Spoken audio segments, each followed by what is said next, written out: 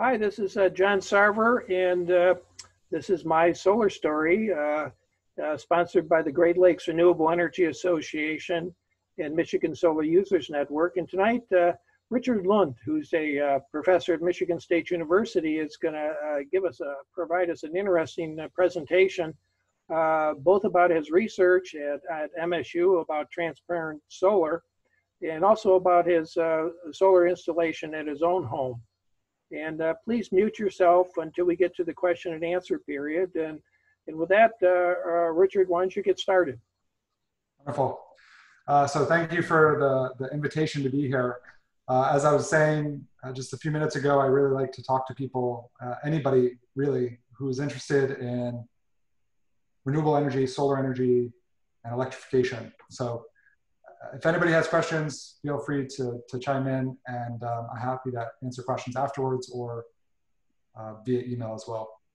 And so what I want to do today is talk about some of the research that we do, talk about solar in general, and also how all of this ties together with electrification, and particularly with electric vehicles.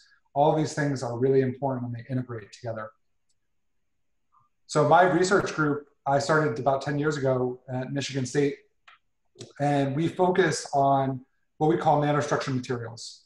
And that means that they have a feature size on the length scale of nanometers. And this spans a wide range of materials from inorganic colloidal quantum dots on one side to organic molecules on the other side. And we have lots of interesting materials sort of in between.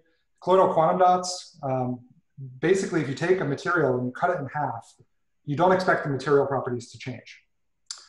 But this is where quantum materials differ. So if you keep cutting in half, eventually it gets small enough that now every time you cut it, the properties change.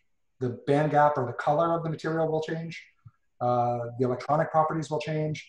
And so that's one of the reasons why these are really exciting, interesting materials.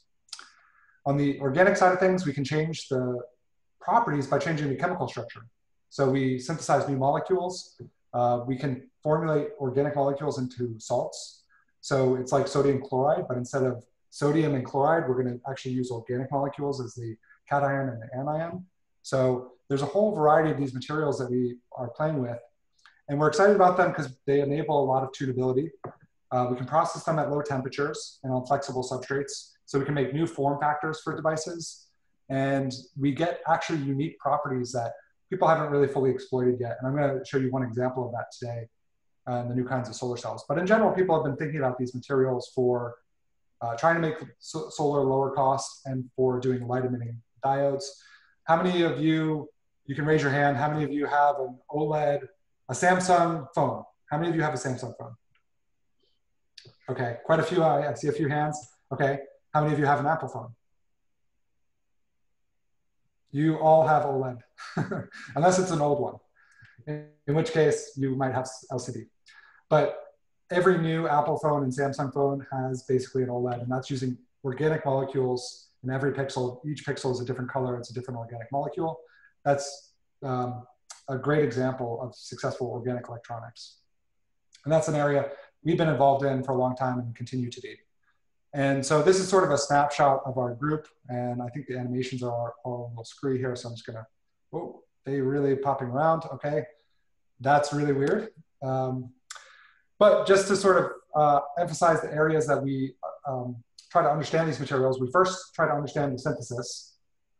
We synthesize a whole range of materials, and then we actually try to grow them into thin films to integrate them into devices, and we try to understand their crystal structure and their crystalline properties, try to get them to order. We then do applications like converting light to electricity, which is solar photovoltaics. We do the opposite, where we convert electricity to light, that's OLEDs. We then also do conversion of electricity to fuels or storage of that electricity.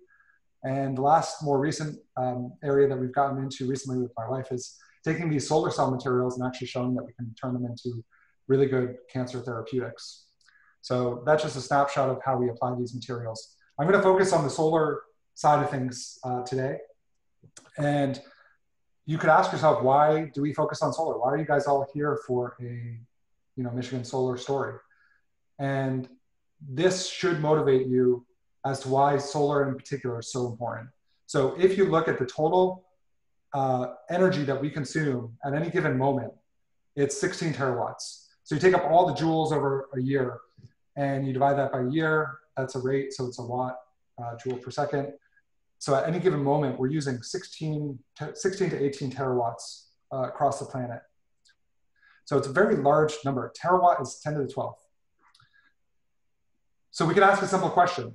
What renewable energy resource can we use to actually offset this energy consumption renewably?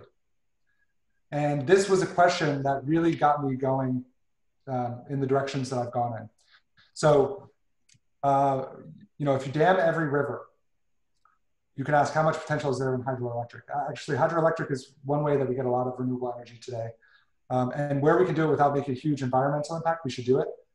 But if we look at the total potential, it's only a small fraction of what we need. It's currently a relatively large amount of our renewable portfolio, but there's not a massive potential. There's not enough to power the whole world just with hydroelectric. So we can do the same sort of analysis with terrestrial wind. So everywhere where we can put wind turbines, where there's a certain velocity, you need a certain class velocity, class 3, be able to push the turbines around. You can ask how much potential is there. Again, a relatively small fraction of what we need, but still big numbers. And where we can do this without making an environmental impact, we should do this. We can increase that number if we can go higher into the atmosphere, but that becomes challenging because we don't know how to necessarily get the energy back down to the planet's surface. So there is substantial potential in wind. As we get to biomass, actually quite a bit more. This is an area that MSU has been a real leader in developing and deploying biomass for renewable energy purposes. This is like ethanol. So growing corn for ethanol that you can then add into fuels. So substantial potential, but not enough to power the whole world. We can ask about geothermal. Geothermal, we have to dig down into the Earth's crust and try to get some of the radioactive energy, nuclear decay. That's what's actually heating the core of the planet and why we have a molten core still today. And from that, there's a lot of potential. So that is an important area. But the problem is it's hard and expensive to get down to that energy. And there's only a couple places in the world where you actually get it really close to the surface. Iceland is one example, and Yellowstone National Park is another.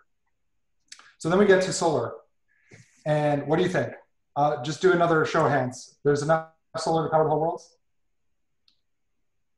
Yes, thank you, Elaine. Thank you, Richard. You guys are right. And you're very, very right. It's actually so great that it's out of whatever building you're in. I can guarantee that. And so it's about 1,000 meters in the sky on this plot, on this chart, with a reasonable monitor size. It's about 1,000 meters in the sky. There's 180,000 terawatts striking the Earth, and we only need 16 terawatts. So we put in some realistic numbers, say we're only going to cover 10% of our land area. 1 to 2% of our land area. With a solar cell, it's about 10% efficient. We can make solar cells that are 20% efficient now. We have modules that are easily 15 to 20, depending on how much you want to pay for it. And so with that practical limitation, we still have enough to power the entire world many times over. And so to really understand why the others are so much lower, they're all essentially, except for geothermal, they're all derivatives of solar. So solar has the potential to power the whole world today. We already have a solution. I should just go home, right? Except for the fact that I'm already home. So we don't do it. We don't do it because people don't know about it. They don't want to push for it. It's too expensive. And people don't know that it's actually gotten more affordable. And there's other issues that come up with deployment. It's hard to deploy in certain areas. There's certainly factors like aesthetics that can play a role as well. So that's what we try to do in our lab, is try to overcome some of those bottlenecks. Just to put into perspective how much area we need to power the whole US, we are energy hogs. We use about 1/4 of the world's energy, and we consume about 4 terawatts at any given moment. And so this green box represents about how much area we need in solar energy. We need to cover about 2% of our land area. And that's about the area of the highway system in the US, or the size of moderate state. So you can pick your least favorite state and just pave them over in solar panels. A lot of people, whenever I ask students, they always pick Ohio for some reason. But it would be a boon too. You know, wherever you do this, it's actually an economic benefit, and it creates jobs. So what we did in our group a number of years ago was to ask if there was a way to re-envision how solar cells work and how we can deploy them. If we could deploy them in new areas, we might be able to help this area problem. And so our thought was, you know, solar cells need to harvest some part of the solar spectrum. And that part of the solar spectrum is this sort of grayed line. If we think about where we can see, we can plot the photopic response of the eye. This is the sensitivity. So we're most sensitive to green, but we can see to about 400, 450 on the UV ultraviolet side, and to about 650, 700 nanometers on the red side, red infrared side. And so traditional solar cells will just harvest all of the light from the UV through the visible into the near infrared. And they go quite a bit into the infrared. So silicon, the most common module that you can find today, absorbs to about 1100 nanometers. And this is the quantum efficiency. It shows that you absorb all the wavelengths. And what we did was we said, can we take the nanostructure nature of the materials we've been developing and use it to make a new kind of solar cell that actually doesn't harvest the visible part of the solar spectrum? Instead, we can now selectively harvest all of the invisible parts of the solar spectrum. So the ultraviolet and near infrared, and we can do that selectively and let visible light pass through. Then we can make a solar cell that's completely transparent. You don't even know it's there. So how does this work? If you think about a traditional solar cell like silicon, it's got a continuous band. It's a continuous band semiconductor. So you have all these levels that just continue up. And so if you want to, the absorption profile basically is flat, roughly flat. And so if you want to absorb light anywhere, you're going to absorb all the colors and across the UV, visible, and infrared. So you get a trade-off. You can either make it transparent and make it really thin, or you spatially, you punch holes in it, and you either get transparency or you get power. You get one or the other, and it's really difficult to balance that. But with these molecular materials, we now fundamentally change how we do this. And instead of just having a traditional band gap, like over here with a continuum of states, we actually now break this up and we get a discrete set of states called molecular orbitals. And if we separate these molecular orbitals enough, we can create essentially a second band gap where visible light won't get absorbed. And so we can now design this to have a band gap in the infrared so that we absorb the infrared. We design the second band gap so we don't absorb visible light. And we can tune this so that we can selectively harvest UV only, or UV plus near infrared, or only near infrared. And we've designed a whole catalog of these molecules that now enable this kind of functionality and this kind of feature. And we can integrate those materials into solar cells. And that's what we've done. So I'm gonna switch over here, and hopefully I don't mess up my screen sharing. I'm gonna jump over to my camera. And here we have a transparent solar cell. It's one of the first modules we actually ever made. So you can see my hand behind it. It's just a little module. This is what we make in our lab for, you know, the first devices. Okay. I'll plug it in. And we have two flashlights here. So we have a nice regular flashlight. That's not the one we want to use, right? Oh, am I sharing right now? Only seeing you. Oh, sorry. Let's see if that's working now. This is our little transparent solar cell. You can see my hand behind it. Actually, I can just put it up here and you can still see through it. Plug it in. Okay. Now we can use our flashlight, but this isn't the one we want to use. What do we want to use? We want to use one that's invisible. So here's our visible light, and here's our extra flashlight. And what it's doing is harvesting the invisible light. So this is an infrared flashlight, and it's harvesting just the infrared and ultraviolet. But this is in particular is just harvesting infrared. Now that's where we start with our lab type demonstrations. Now we're making things that look like this. So I'll talk about more about that in a second. Now let's see if I can get back to this.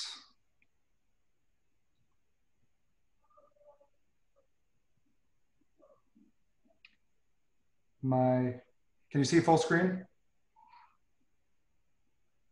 Yes. Okay. So I just want to talk for a few minutes about how these devices work. And you might have some concept from thinking about silicon, but these devices work a little bit differently. So in this materials, the dielectric constant is so low that when you excite an electron in these materials, you don't just create free carriers like you would in silicon. Instead, you're going to shine light onto these materials, and I'm going to show this schematically both in real space and in energy space. You shine light, it excites an electron from the highest occupied molecular orbital to the lowest unoccupied molecular orbital.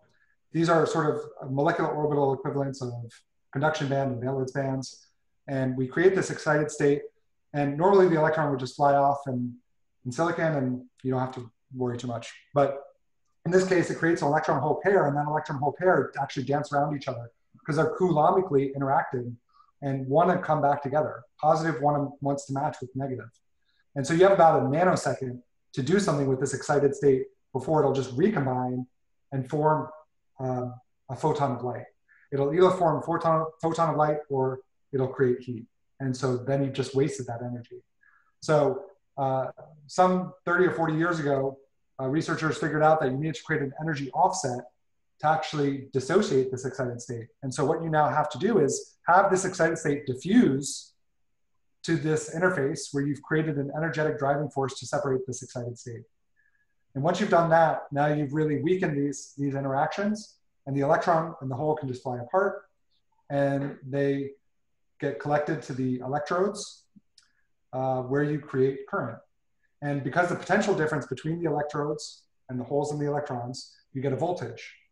And you get a voltage, you have electrons flowing through this circuit, so you get current, and so you can create power. So the ultimate result is very similar to a silicon solar cell, but how this works and how this is optimized is very different than a silicon solar cell. You have this extra design element that you have to think about with exciton diffusion and exciton dissociation. So you have these extra bottlenecks, but if you can overcome those bottlenecks, it enables you to make these transparent solar cells. And there's a whole variety of tricks that we play to actually make these solar cells more efficient. We started off with our very first demonstrations at an efficiency of about 1%. And we've grown rapidly. And long story short, we're sort of at 10% or above. But one of the tricks that we use to overcome the exciton bottleneck is instead of just making planar heterojunctions, we actually blend those two materials together so that you have less distance that the exciton has to diffuse. And so the way that we do that is we blend them together while we're growing the layer. And if you blend it together in just the right way, you can start to increase the efficiency. And that was sort of one of the first approaches that we showed. We also think about trying to design these molecules with longer exciton diffusion length. This is a really fun and interesting problem. There is tricks that we can play in the crystals. The crystals are very anisotropic, they're not cubic. And so if we orient the crystal one way versus another, the material actually looks different. It actually has a different color, has different electrical properties, and so we can exploit that. So we play tricks to get the crystals to orient a particular way. We also do a lot of optical interference. This is something that we usually think of Beer-Lambert's law. And if you have some absorption profile, as you make something thicker and thicker, your absorption decays exponentially. And so you get less and less transmission as you go thicker and thicker. So your transmission decays exponentially. But when you're in very thin films on the order of the wavelength of light, you get really weird effects where your absorption profile actually goes like a sine wave. And so you can make one thickness that has great absorption, you double the thickness and the absorption goes down by a factor of 3. So really non-intuitive, really non-linear effect. And we've written models to be able to understand this and exploit this and actually design not only enhanced performance, but also enhanced angular impact. So that's also really important because most solar cells don't get exposed to sunlight just at normal incidence. So optical interference is a really important effect. And then we just synthesize a lot of materials. We take what we know about materials that we like and work, and then we make new versions.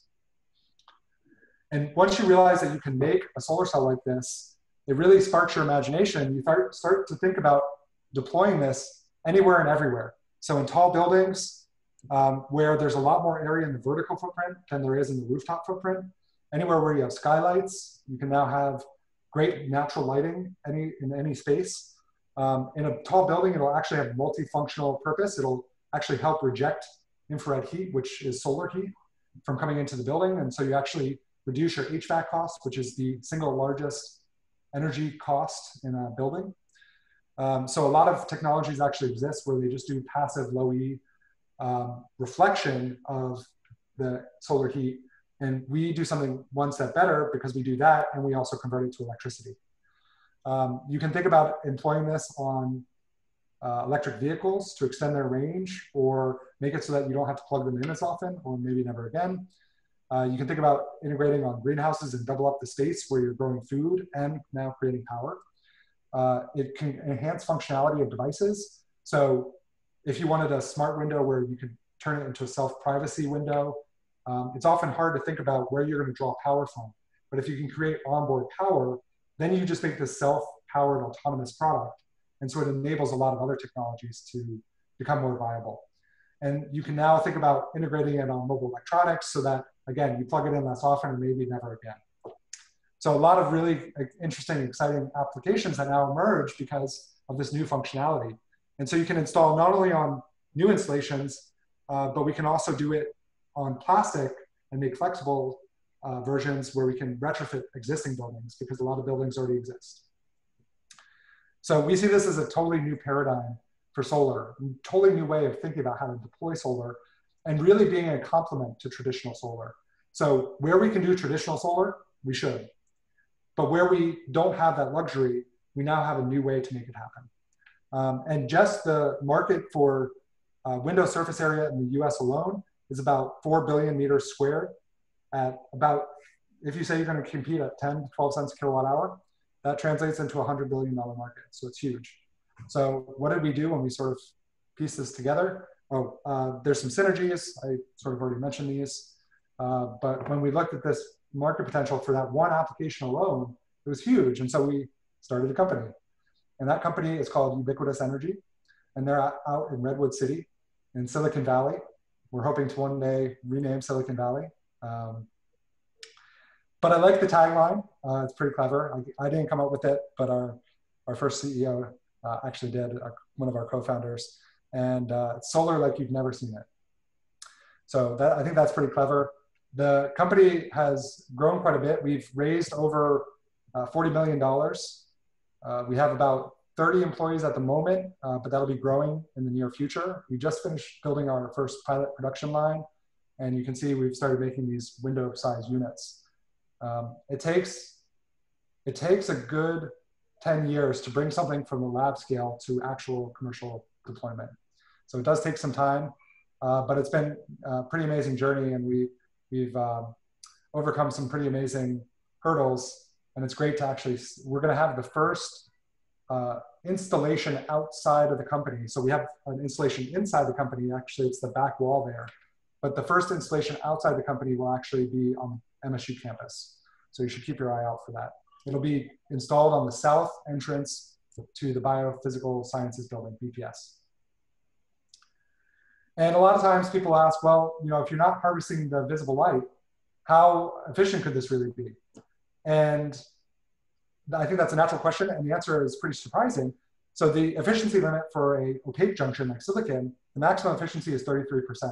You cut out all the visible light, and the efficiency only drops modestly to this black curve of about 20%.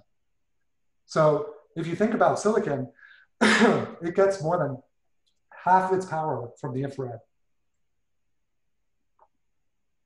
More than half of its power from the infrared. And that's why this whole idea can work so well. Now, we can make these cells with different band gaps and stack them together to make a multi-junction cell. And if we make multi-junction cells, we can actually go up to an efficiency above 35%.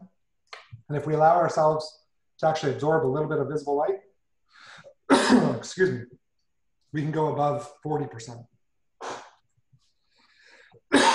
Excuse me. Throat's rough.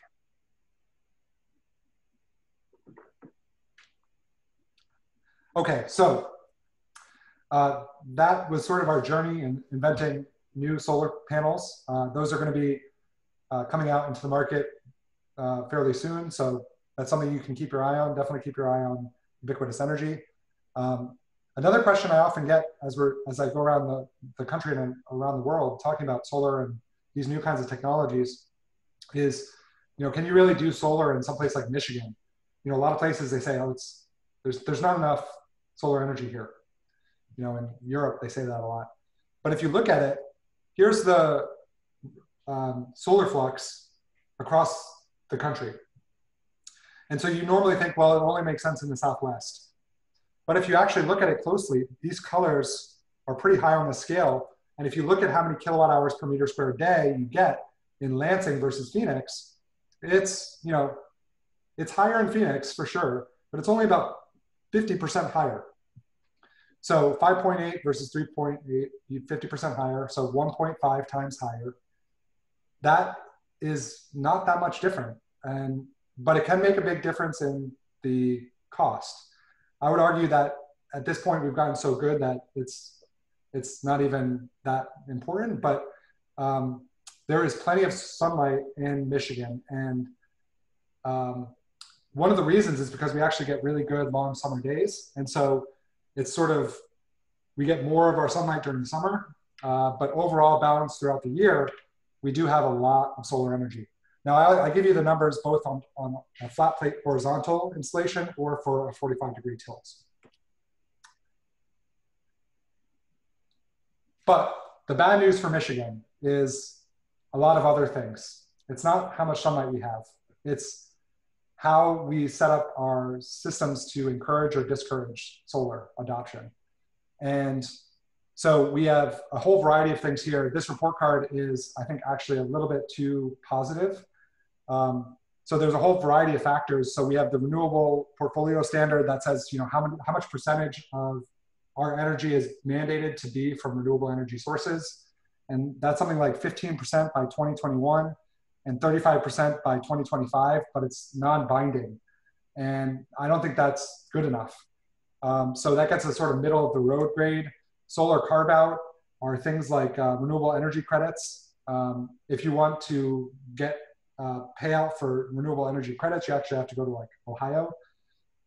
We get a good grade on electricity costs because we actually pay a lot for our electricity.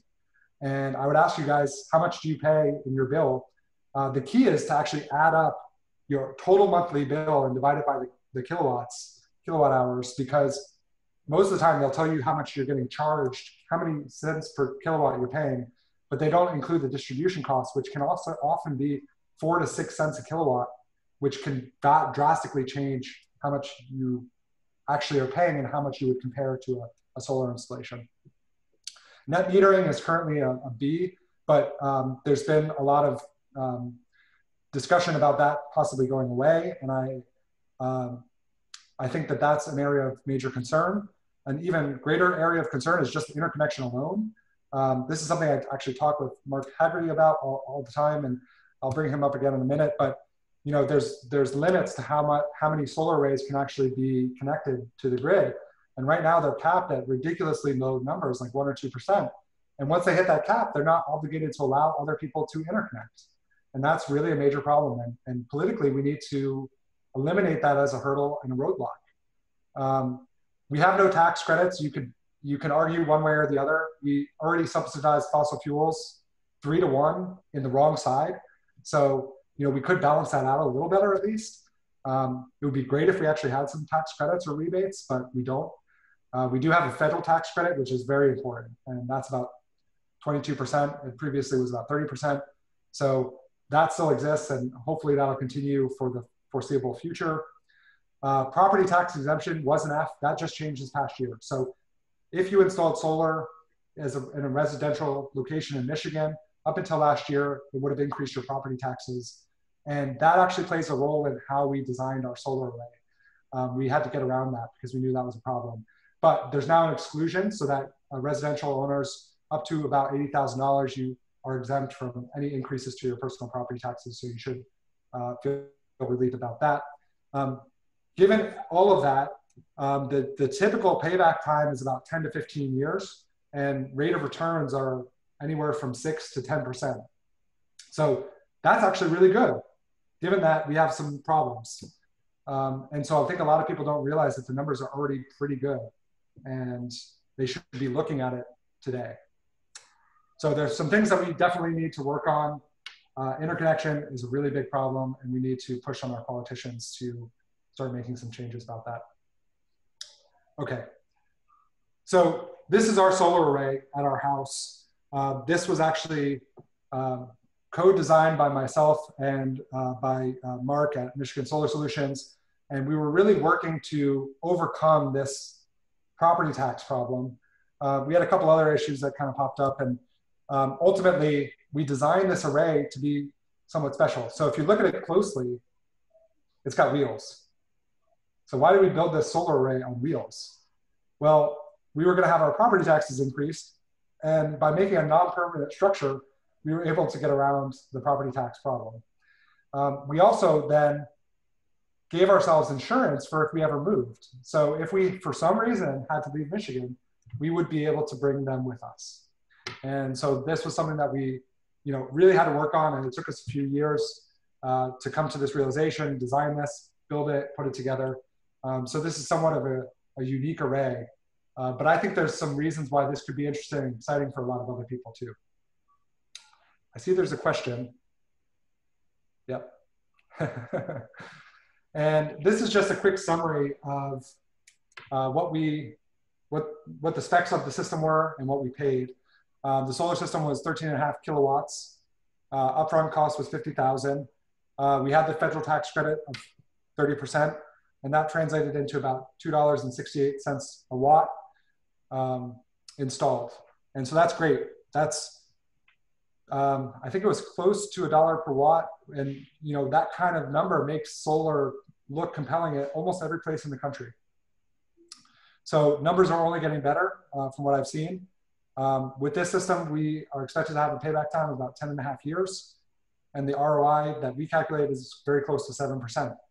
Now, if you think about, if you have money and you want to do something with that, if you put it in a CD, the best interest rate you're going to get today, if you're lucky, is 2%. So this is a great investment, and it's actually going to make you money over the length of the installation. And I think that most people don't realize that today. And I think if we can get more folks to just go ask for quotes, a lot of people will be surprised and shocked and would probably think about it more seriously. And the other thing that I think is important is not only is the ROI good and getting better, just lost my train of thought. But anyway, we kind of went all out with our system. We wanted to be sort of as self-reliant as possible. And so we went ahead and actually integrated battery storage into our system. And we were able to get Tesla Powerwalls. And Michigan Solar Solutions was actually able to do both the solar side and the Powerwall side, which was really great. But Tesla was also very critical. They actually gifted us one of our Powerwalls, and we installed 2. We were able to get federal tax credit on all of them, the ones that we paid for. And ultimately that gave us 26 kilowatt hours of storage. And that's enough to be able to get us through most days so that we don't even, have to draw energy from the grid very much. In the winter we do, but as I'll mention in a second, electric vehicles can expand the capacity of this number quite a bit. 26 kilowatt hours. If you think about that, that's about how much you would use in a modest size house on a given day, 26 kilowatt hours. Now, because we're producing solar through a good portion of the day, this can usually allow us to go off grid for several days, as long as we have good sunny days. And electric vehicles, when coupled to this, could allow us to go for months. So this is why, one of the reasons why electric vehicles are so important. But if you want to really understand why EVs are so important, a plot like this really helps you. So electricity is a huge part of our greenhouse gas, is a key part or source for greenhouse gas emissions. So it's this blue box, blue triangle here on the bottom. Transportation is a much bigger pie. Transportation is incredibly inefficient. And if you look at the total fractions, about 40% of our greenhouse gas emissions comes from transportation. And about 25% of our total greenhouse gas emissions comes from light duty vehicles. Air travel is not that much. It's actually about 5%. So it's important, but the two biggest things that we can do are go solar and go electric. And by going electric, it allows you to then refuel by using solar energy. So it really enables transportation that's renewable. So this is the three biggest things. If we combine transportation, electricity, and home, we can offset almost 70% of greenhouse gas emissions. So that's the biggest piece of this pie, and that's why it's so important. And I like to talk about why EVs are so important. I know I'm running out of time. I'm supposed to give you guys more time for questions, but I'll just talk about this for a minute or two. The really great thing is they're zero emission, much lower emission than an internal combustion engine. If you couple it with solar, the emissions essentially go to zero for the whole life cycle analysis. Their efficiency is much better, so you get more than 100 miles per gallon equivalent for most good EVs. So typical, like a Lexus will get like 25 miles per gallon, and you're gonna get 4 times that in an electric vehicle. And you're also gonna produce the power more efficiently. So an internal combustion engine is only 30% efficient, but a cogen power plant that's recapturing the steam energy and converting that, you're gonna get about 60% conversion efficiency. Your performance of an electric vehicle is phenomenal, night and day difference. If anybody's ever interested in just going for a ride in an EV, feel free to contact me, because it is an eye opener. The first time you ever ride in an EV, you go, wow. So there's instant torque, huge horsepower, acceleration is just like you're in a $1 million supercar. Maintenance, there's none. On the first 3 years of ownership, we have only replaced the wiper blades. And we're just about to replace the tires. And so that's about all we've had to do. So no oil changes, no timing belts, none of that. You can save a lot of money on fuel costs. So electricity is a lot cheaper, especially if you go solar. And so you can save a lot of money on fuel costs. You're gonna save money on maintenance. They're among the safest cars ever made. Many of EVs are the highest safety rated cars by the government. There's no front engine block, so that's something that can crush you in an accident. So you just get a dedicated crumple zone. And really it's about allowing renewable energy to penetrate into all aspects of our lives. Because autonomous vehicles really need the lowest cents per mile or dollars per mile, it also is intimately linked to the ability to make viable autonomous networks, autonomous fleets, where you can have cars that are self-driving and just go around and be robo taxis. So this is sort of a prediction of what is expected to happen. ICE cars are expected to get phased out, and electric vehicles are expected to rise very rapidly. Some people can argue about how wide this curve should be. But if you want to understand if this kind of phenomenon is real, all we have to do is look at the disruption from any technological advance over the last 100 years, which I'll show you in a second. But if this is right, in 6 to 7 years, you're not going to even be able to sell your internal combustion engine car. You're not even going to be able to sell it to somebody. So it's going to be hard to figure out what to do with it. So this is just an example from the last 100 years of every disruptive technology and how quickly and how much of an S shape you get. And what do we notice as we get further along on this chart? As we get more technological, these disruptions happen faster and faster. And So you can argue about how fast the EV transformation is going to happen, but it's going to happen like this S curve, and it might be 5 years, it might be 10 years, but it's almost guaranteed to happen. And so it's good to take a look at it. And one of the things that a lot of people always say is, well, I can't afford an electric car, I can't afford a Tesla. And in particular, they say that about Tesla. But I think people will be surprised. If you actually look at the total 5-year cost of ownership, you look at the purchase price first and you say, yeah, it's way higher than all these other cars. But you factor in the fact that you'll actually pay less for your fuel. You'll pay less, surprisingly, for your insurance. We saw this. Our insurance went down by a factor of 2, going from a Honda Civic to a Tesla. And you're going to have much better resale value. It maintains its value much better. They get over-the-air updates, so they never really age. And overall, then, the total cost of ownership is less than something like a Toyota Camry. And the cost per mile, therefore, is also less. And so you start to think about this. A Tesla will actually last 500,000 miles. The battery is rated to last 500,000 miles, and the drivetrain is rated to last 1 million. So this could be the last car that you ever have to buy. And because you get over-the-air updates, you keep getting new features, and you just don't ever need a new car. So if you don't have to buy a new car in 10 years, that changes the cost dynamic even more so. So I think it's pretty interesting to realize that a Tesla Model 3 can be affordable for a lot of people. If you're looking at buying a new Toyota Camry, you might as well go and look at a Tesla Model 3 and maybe take it for a spin and see what you think.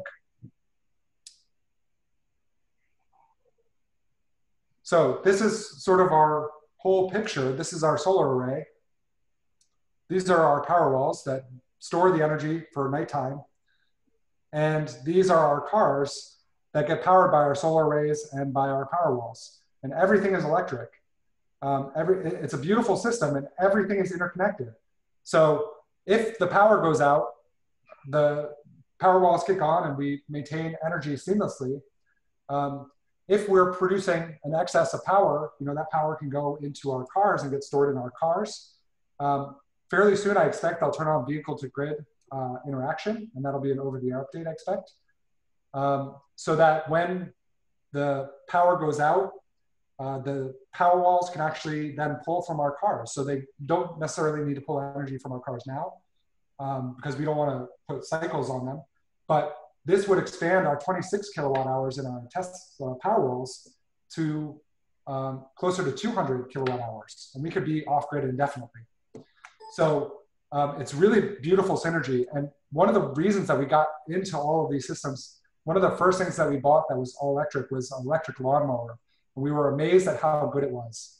And that got us realizing that electric propulsion is actually really, it's coming around, and what electric vehicles can do now are just stunning. And so we've gone totally electric in our cars. We'll never go back. And I love this picture of our cars because we have 3 of them, and one is for our son, and he just absolutely loves it. So you can get them for all ages too. But I'll just mention that I'd like to thank my group. They're the ones who do a lot of the research that allow us to build these technologies. And thank you for your attention. I'm happy to take any questions. I have a question. I've got just a question. First of all, rare earths. This is very exciting. The efficiency is mind blowing. But an issue with rare earths with this construction, and secondly, what would be the cost, do you think, per kilowatt hour produced compared to traditional, all things being equal, compared to traditional solar panels? In our solar panels. So we actually use carbon-based molecules, so there's no rare earths. Great. No platinum, iridium, iridium, or anything like that. So in general, we actually expect the cost of our solar panel, dollar per watt, to be less than a traditional panel. It's a very thin layers. We only need about 100 nanometers of active material, and it's just a coating that goes on to an existing glass panel, and you're going to do the window anyway, right? So if you're planning to install a window and all you're doing is putting on the extra coatings, the incremental cost looks very small. And so the premium that you pay may be like a 5 to 10% premium on your window, but that's just getting like a fancy premium window. And you could already pay for that premium in a dumb low E coating passive window. So we think the cost is going to, we're piggybacking on the infrastructure. So anybody that installs solar will tell you, the balance of systems is very expensive. The installation, the racking, those components cost a lot of money, but we get that for free basically, because somebody's already going to pay for that anyway. So the cost actually looks really good. So where you can do transparent solar, the cost actually looks even better. Yeah. Thanks. This is Karen. I have a couple of questions on the material strength. Do you have to worry about things like birds, rocks, children, branches off trees, leaves, stuff like that? Well, ultimately, we're integrating these in like IGU, what we call IGU units. It's double pane glass. And so it's as strong as a regular window would be. But we can also make them flexible. And so you could think about integrating them as like a lamination that you roll out. Like you can get privacy film that you just roll on the inside of a window. And you could potentially do the same thing with this kind of technology where you laminate on the inside of the window. And then you don't have to worry about any of that other stuff. You have to worry about kids, maybe pulling at it or something like that, but it'll be integrated. They won't even know it's there. So, well, then you have to wire it all together, right? You do. So the way that you do that is actually the way that these modules are built right now. Everything's embedded in the frame, and then you can get everything kind of clips together. So you have these connectors that just sort of snap around various pieces of the window. And so everything just looks like it's part of the frame. What's the useful life on these materials? So if silicon is like 25 years. That's right. So we're meeting the specifications of the window industry. And so they do 1,000-hour continuous testing. So we meet all that performance criteria. We can do extrapolated lifetime testing, and it looks like it's more than 10 years, but it's hard to know because we haven't sent any, like the difference between 15 and 25 years is you kind of have to put them out in the world for that long. Right. It's almost hard to extrapolate that length. And so, but it looks very good. We feel like we've solved pretty much all the lifetime problems. There are organic materials that you can play with that will die and photo bleach and won't last very long. But you look at the OLED industry, and that's a great example. These OLEDs are rated to last 10, 20 years. So we've across the board, across a range of functions, organic materials can last for a very long time when they're designed properly. Has Ubiquitous gone public, or is it still privately held? Yeah, that's a great question. No, we are not public. We are privately held. I'll let you all know when we're going to go public. Thank you. I'll give you all the inside scoop. As with anything else, that when you have a good idea, I will mention that there are a number of companies that have followed our approach. We were the first to invent this technology, and there's hundreds of researchers around the world that have now jumped into this research field. So I literally started this field, and we have the original patents on this. But there are a lot of people working on it now, and a couple of companies that are sort of following our lead. And anytime somebody copies you, I think it's the sincerest form of flattery. It means you're really doing something. And there's actually a company that copied us just a couple of years ago, and they had already gone public. And so there is a public company out there that looks very much like us, but they're a follower. So are they US based or international somewhere? Yeah, there's a couple around the world. Anytime you have a good idea, the people will sort of jump onto the bandwagon, and I would say that's happened around the world. Researchers and companies around the world, yeah. So we're still definitely the leaders, not only in performance, but we're also pretty much the closest to bringing our products to the market. We have installations that we've been building, and so we're pretty excited. I understand that guys like Tesla, but the spontaneous combustion really freaks me out. Really? Yeah. Did you see, I forgot to highlight this. Let me see. This quote here at the bottom. After driving a Tesla, every other car seems stupid. That was said by my wife.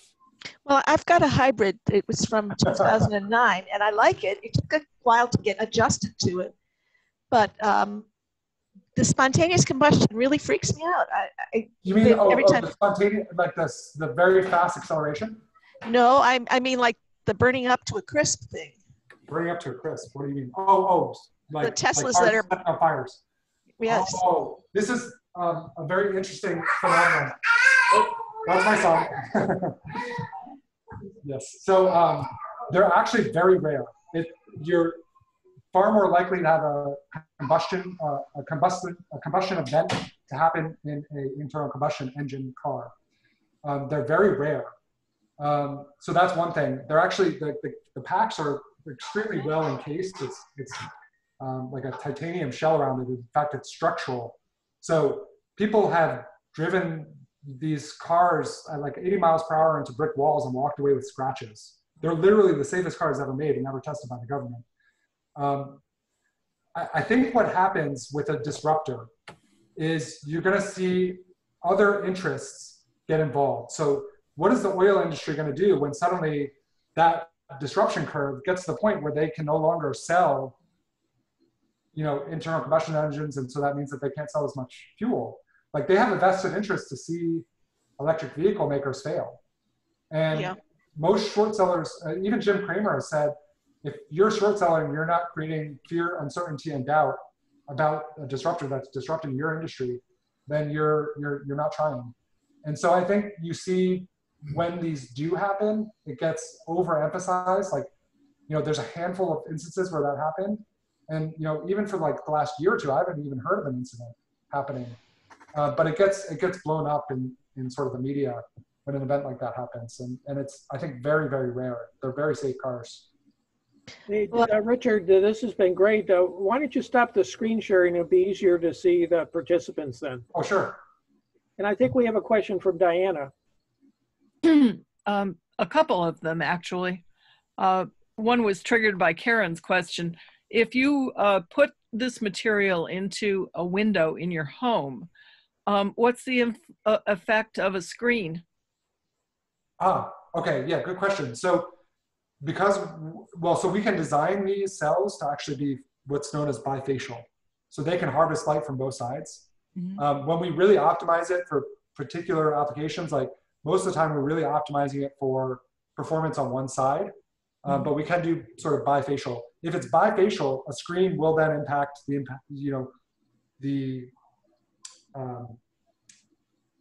performance from that side.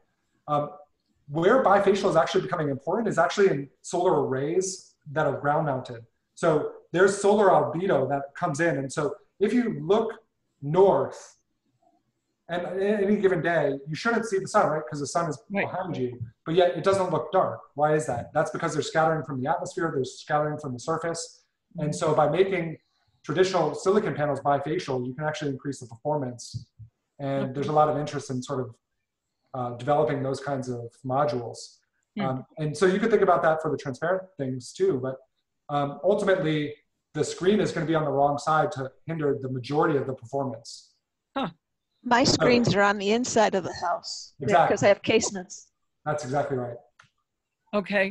And what my main concern is this.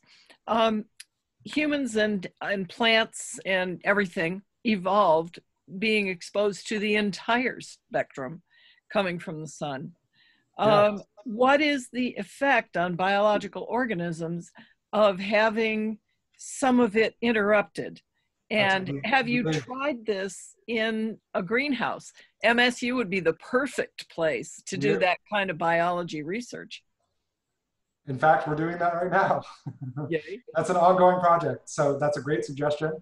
It's one we've been thinking about for some time. And we actually literally have made hundreds of these panels that we are testing now in greenhouses.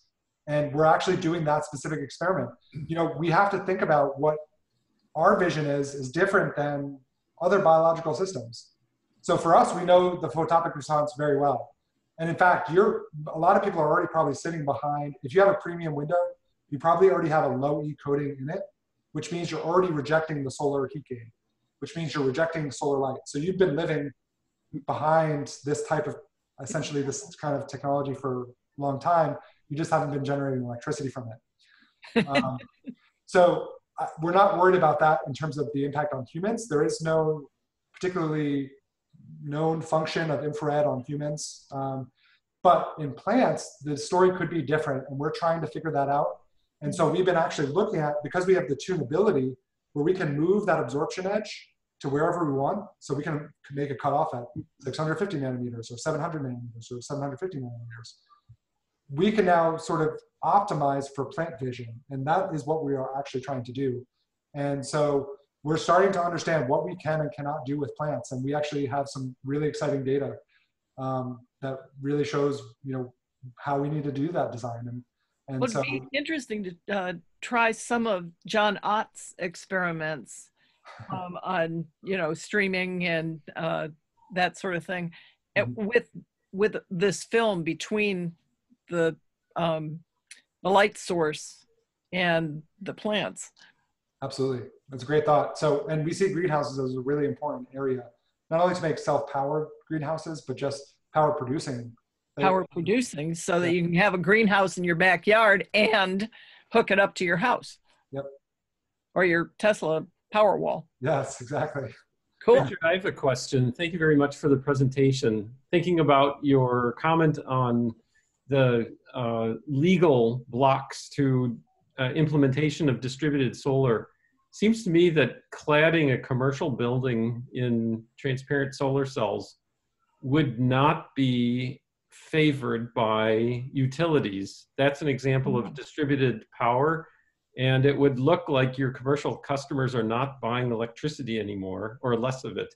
What kind of impediments do you see in getting this to market, because it disrupts the idea of central power provision and would expand distributed power? Yeah, that's a great question. One of the things that's actually surprising right now is, because of the federal tax credit, our solar panels, they're going in as windows. But you know this, and many of you might know that you get a tax credit on the whole system installation. So you actually end up making the window cheaper in the end. You pay a premium, but then because of the tax credit, the owner actually saves money on their window. They actually get a cheaper window, which is kind of amazing. So that's actually a help. But what hindrance is, I think there's things about, you have to look at building codes a lot more carefully, especially because these are now electrified surfaces. And so you have to think about that. You have to think about birds. And I think with birds, there's actually ASTM standardized testing for, bird, they'll put windows side by side in this wind tunnel, and they'll actually test for which windows birds will preferentially go towards.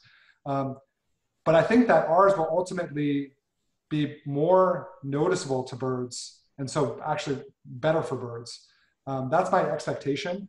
But regulation-wise, I don't actually see major hurdles at the moment. Things can kind of pop up that can surprise you, and like you said, there can be industries that kind of let things go by until it gets big enough, and then they kind of want to push back. I think you see this in Michigan. There was a big push to prevent Tesla from selling their cars in Michigan for a long time. And the regulators won, and then they just lost in court recently. And now they're proposing, they just passed a bill in the House to again prevent Tesla from being able to sell their cars, which I think is not only crazy for consumers, but just a bad deal for people wanting to reduce pollution. And so these things can kind of pop up, and I don't see anything at the moment, but that's not to say that there won't be things that pop up. And I don't know how strong the grid lobby, the power generation lobby. The merchants is out. It's very strong, but one way you might think about it is if the transparent windows never approach anywhere near the power consumption of the building, so it would never be a grid-tied system. Mm-hmm. It would only be behind the meter. I mean, I don't know. That's a possibility. I mean, that's one possibility. I mean, it's the same problem right now with interconnection, and the fact that we're limited on interconnection. I don't know how interconnection sort of plays out in those numbers commercially. So that's a consideration that we'd have to, play with, but that's going to vary state to state. And so there may be these hurdles that pop up in specific areas, but you know, that's the kind of thing that we'll deal with as it kind of comes along. And you just have to kind of keep fighting back on those things. And eventually you talk to enough people, you get enough people to realize that the benefit is not only in the CO2 emission, it's also on your wallet. You're actually going to save money. Then people are going to demand these kinds of things. And once you get a strong enough chorus, you know, beating on the doors of politicians, then they're going to change these things. But we need a large vocal crowd to really be fighting for these things, whether it's for Tesla or for changing the interconnection limits. You know, I think we need to be pretty vocal about how important this is. So is it true or false that that Tesla can't sell in Michigan because they don't want to have their own dealerships, but they want to do a direct sale? Isn't that what at least has been held up as the problem? That was the problem for quite some time, basically a decade, and that changed. They settled a court proceeding, and they gave them a loophole so that they could sell. And so they actually have built their first service center and sales center in Clarkston, Michigan. It's a nice outlet. It's a great place to go. If you ever are looking for something to do fun on the weekend, call them up and schedule a test drive and just go down there and have some fun. I would highly recommend that. I'm not paid by Tesla, by the way. I'm just a fanatic. I just love what they make. I believe in it. And I love what it means in terms of allowing renewable energy. But now they just introduced a new law that just passed the House, I think this past week, that would prohibit Tesla from actually selling directly to customers in Michigan. So they're trying to re-enable that blocking law. And it would have to pass the Senate and then get signed by the governor. So it's not clear what will happen, but I think people can certainly get vocal about that.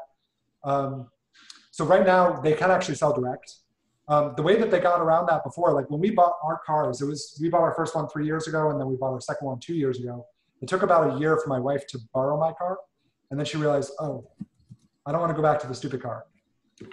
Yeah, we have 3 EVs, one of them for the farm, and then 2 to drive around in, and so we only have 5 kilowatts of solar panel power, but that's enough to keep our things going.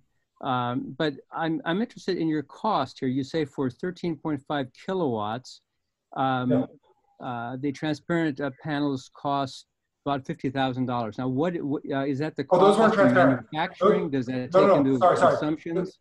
Those panels were panels that we installed with Michigan Solar Solutions. They also do not pay me, but I think that they do a fantastic job. And if you're looking at it in a way, there's certainly somebody you should contact and consider. Mark Haggerty, I think he might be on here. He's the president and fantastic guy, and will help you work through any kind of challenges that arise. But that was for an opaque array. That was $50,000 for an opaque array. Oh, sorry. I thought that was a transparent array. And I think our arrays scaled up production and stuff like that. Okay. No, we're working on scaling up production right now. We have a pilot production line, so we can do pilot installation projects, and we have a couple slated to do around the world. But we're actively working towards a manufacturing line, and I didn't mention this, but we've partnered with 2 of the largest glass manufacturers in the world. So I think that gives you a sense of, you know, how much momentum we have to be able to partner with, you know, glass companies that big. So how did Michigan State entice you to move from MIT? By giving both my wife and I jobs. Okay. And they've also, I mean, Michigan State, we love Michigan State. Oh, hi, Sammy. Hey, you want to say hi to everybody? This is our son, Sammy. So Michigan State, you know, we've been, hey, can you let Daddy finish? Can you let Daddy finish for a couple minutes? Okay. So we've been at some great institutions, and I would say that the students at Michigan State, the best of the students at Michigan State, are the best anywhere in the world. And so that's one thing that we really love about Michigan State. But they don't have, you know, people with egos and I think the faculty are really fantastic, and it's that environment that makes it really appealing. And if you think of, I mean, my wife and I grew up on the East Coast, and we have a company on the West Coast, so we're always flying back and forth to the coast. And every time we come home, we just release and are so happy to be back in Michigan. It's just such a beautiful state, so that really helps. Well, I'm really excited that the Ag Department is trying to find the best way to deal with the area underneath the 100 acres that has been negotiated with NextEra. Yeah. That's going to be a special place to grow vegetables in partial shade, to maintain wildlife habitat and stuff like that. I think they'll do an exceptional job of transitioning this from industrial setting to a collaborative setting with the environment.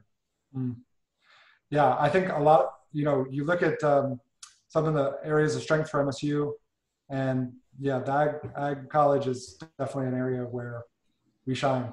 And we're not only looking at greenhouses for our technology, but we're also starting to look at, MSU has the largest solar carport in the world. And so it powers, I want to say 5% of the campus right now, and it's going to grow to be something closer to 15%. And that is really exciting. But, if we can think about some of the ag area where we could do a solar carport, but take our technology and make it so that, you can have the equivalent of a solar carport over all these areas, then you can even double up on an area where you don't necessarily need a greenhouse, but you just have ag land. And I think that there's a lot of opportunity to actually demonstrate and showcase that on campus. And so that's something that we've been sort of thinking about and also talking about. But we need to understand first what design criteria we can play with, and what will impact plants and what won't impact plants. What is the true plant vision? That's what we need to understand. Yeah, and we're working on that. Is it time to change how we structure utilities? Right now, they are monopolies in large part, and before, when there were windmills and water energy only, it was not a monopoly. But when you had localized power generation, like with coal, you had to do something to give someone permission to be the exclusive provider of that, or else there would be so many redundant systems, it'd be a problem.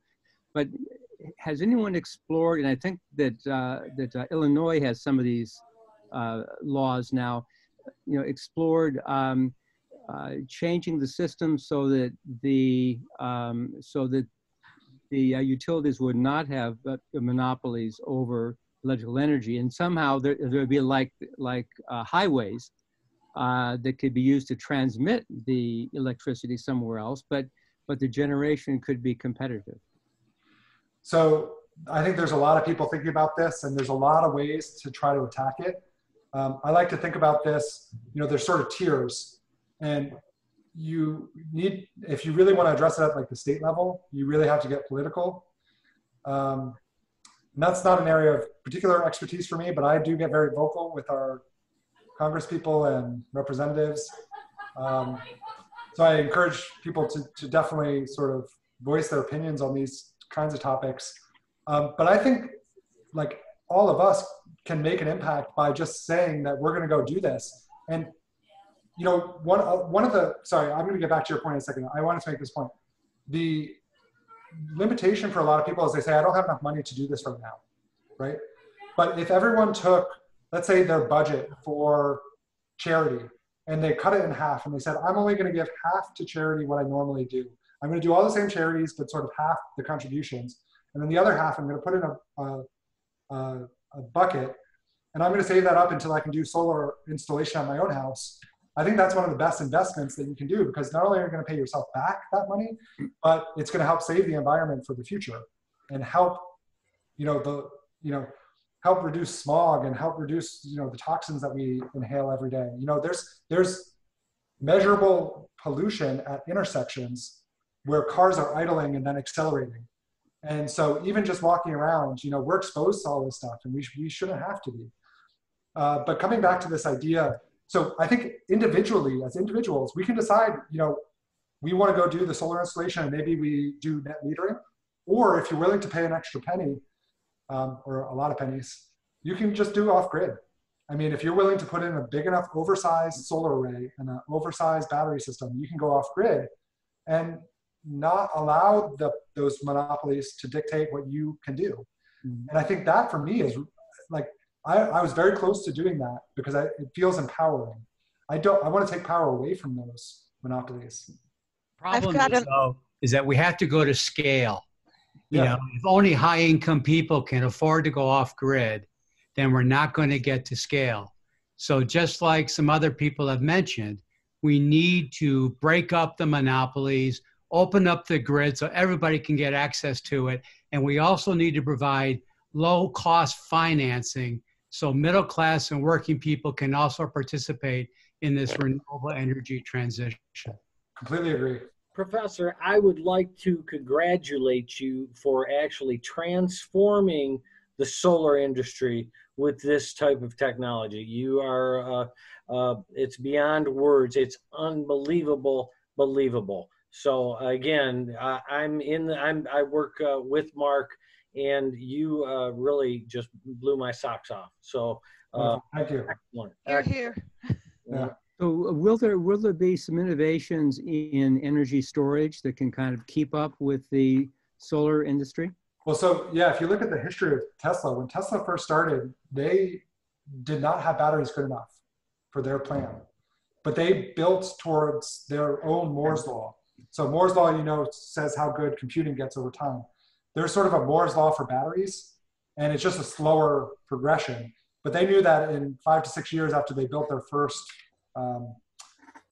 prototype and their first model, the Roadster, that it would be good enough. And so I think you're going to see this march towards, in the next 10 years, you're going to see the energy density double and the cost half. And those kinds of things are going to be transformational to the point where we should be doing everything we can politically, as vocal as we can be with politicians, and we should be voting in people who are going to support these agendas.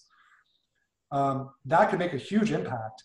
But technologically, many people today are still stuck in this mindset that solar is too expensive and that the return on investment doesn't exist.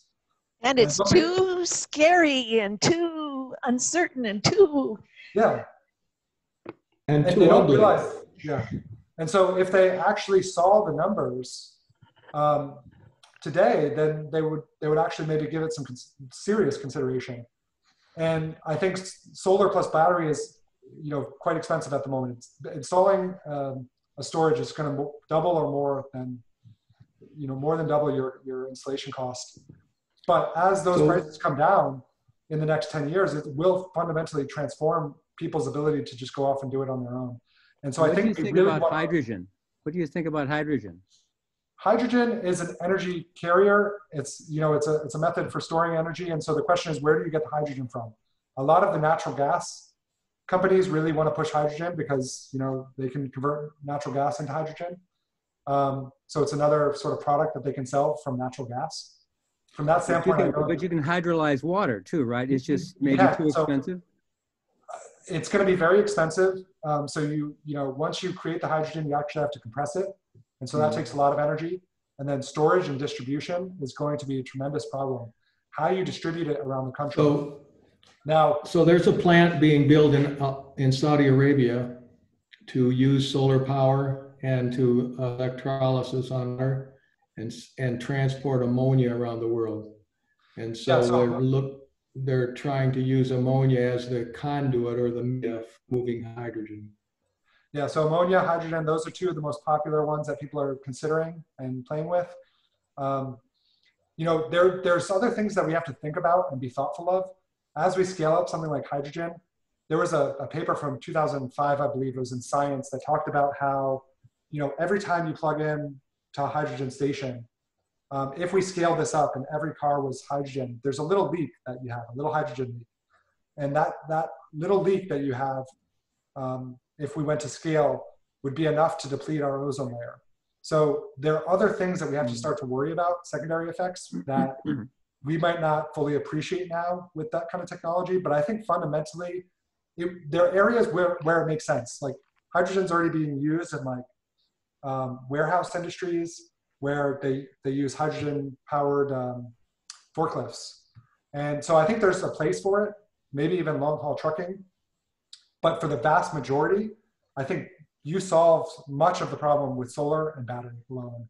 And I think hydrogen complicates things and makes it very expensive. Fuel cells are still really expensive. Those costs will eventually come down, but hydrogen fuel cells are also really expensive. And I think building the infrastructure, you know, electric vehicles have the advantage of the infrastructure is already all around us. The grid is already everywhere. So that infrastructure is built, and that took a long time to build. And you look at why Tesla maybe stands out and is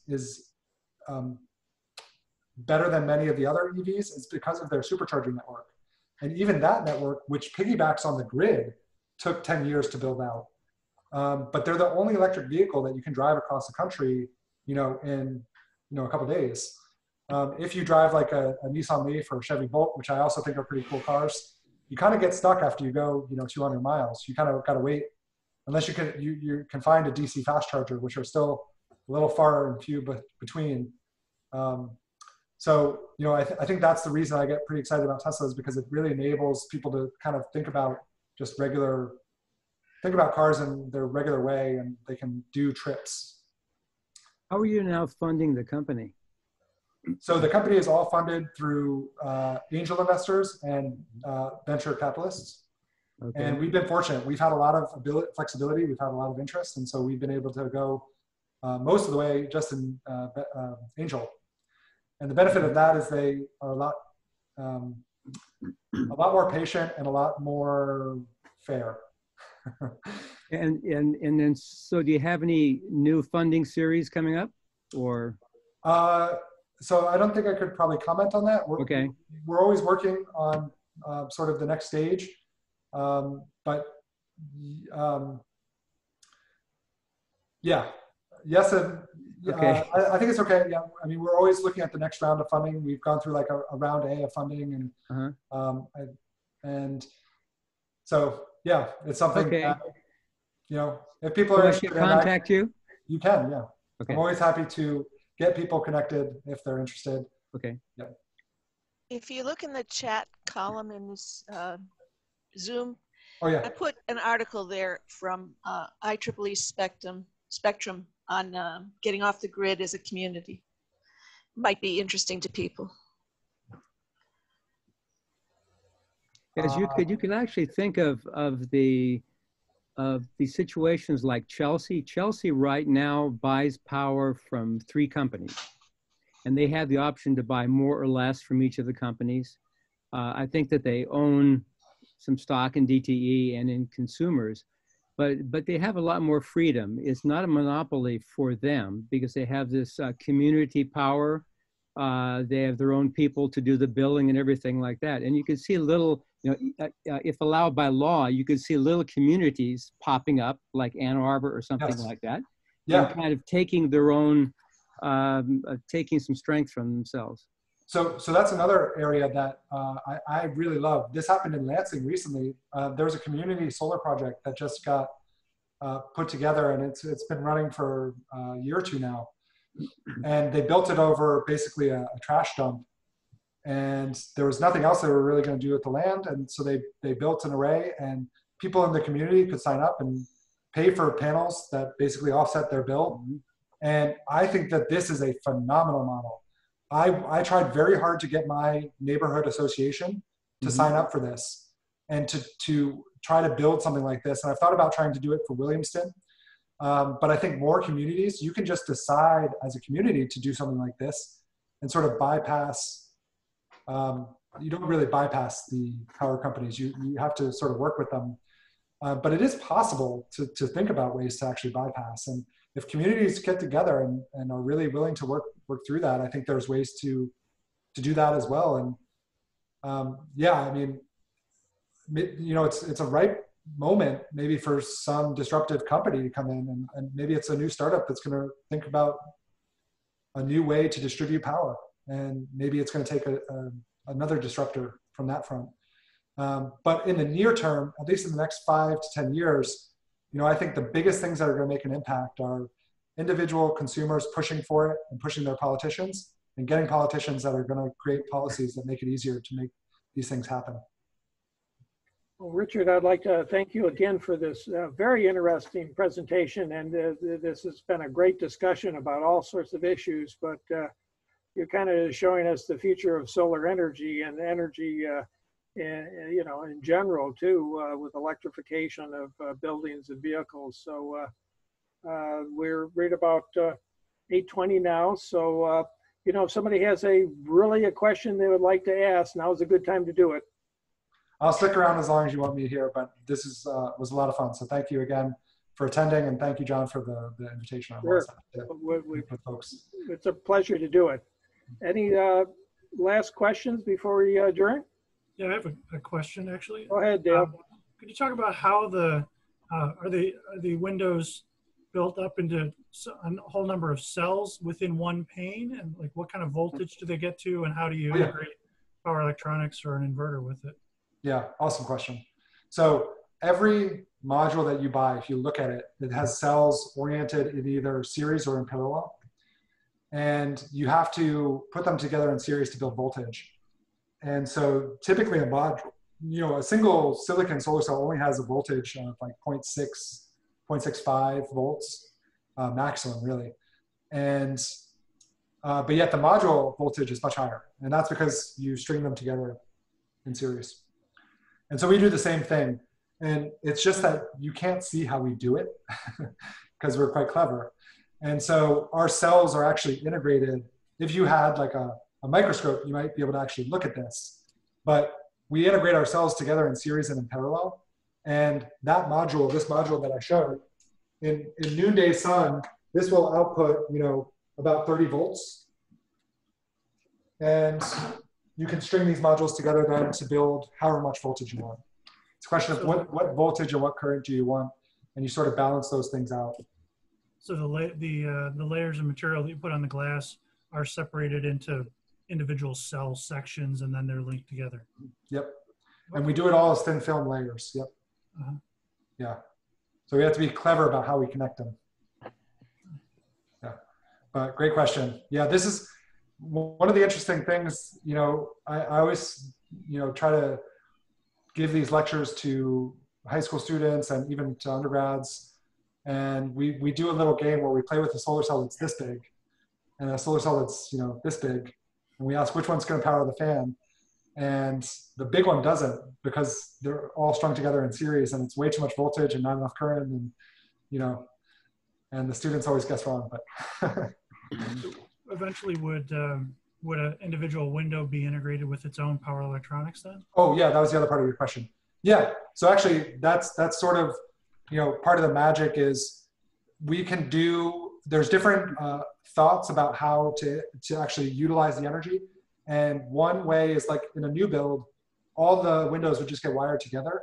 So there would be existing, conduit and cabling, and everything would get wired together, and it would probably just go to a centralized inverter, and then you would be grid connected.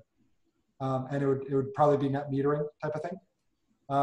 But in more isolated areas, everything could be embedded in the frame, and you can have interconnections between windows, and then you could even just build, isolated, power units where you actually power something in that room, or you maybe have your own outlet right there. So there's a whole variety of ways that you can actually think about integrating it and utilizing the power. One of the more elegant ways is just to use the power on board for whatever new function you wanted to add. So if you made a smart window, it's powering the whole thing, and everything, all the electronics are embedded around the frame. Yeah. So thanks, that's a great question. Yeah, thanks again, Richard. And we're going to have you come back in maybe a year or so just to give us an update. The technology is changing so much. It'd be interesting to have you come back and kind of, especially maybe you'll come back in a year and have some solar windows to sell us. Sure. Yeah. So I have a question. What is the effect of shade? I mean, with our solar panels, there are some walnut trees around, so that you can get a little dark stripe on the PV, or if you have any electrical cable, go in front of it. You know, and that's why we have microinverters and stuff like that. But is it sensitive to shade in the same way that a conventional PV is? Yeah, so I would say that the primary effect is going to be the same sort of across the board. You shade a cell and the same kind of effect you're going to see. But there is a benefit with the materials that we use in that their low light sensitivity is better. So they actually get more efficient under lower light conditions. And so if there's some partial shading, that'll get compensated by that maybe small change in performance. And you'll actually do better under those conditions. So it's a secondary effect, but yeah, you would see it not drop off as fast as you would with the other technology. What about temperature dependence? Yeah, so that's a really good question. We haven't published anything on that, so I couldn't really talk about it. But there's a whole variety of sort of like similar kinds of materials that show very good temperature dependence. And that's something that we're kind of working on also right now. But we test everything at, one sun, which is noonday sun, 1,000 watts per meter squared. They get pretty warm, and we do our lifetime testing anywhere from 65 to like 85 degrees C. So we do a lot of testing in those ranges, and I would say that we're comparable, if not better, than most standard technologies in terms of temperature coefficient. Well, thank you everybody for attending, and Richard, again, thanks for this very interesting presentation and discussion. My pleasure. Hey, take care, everybody. Bye, everybody. See you next week. Thank you very much.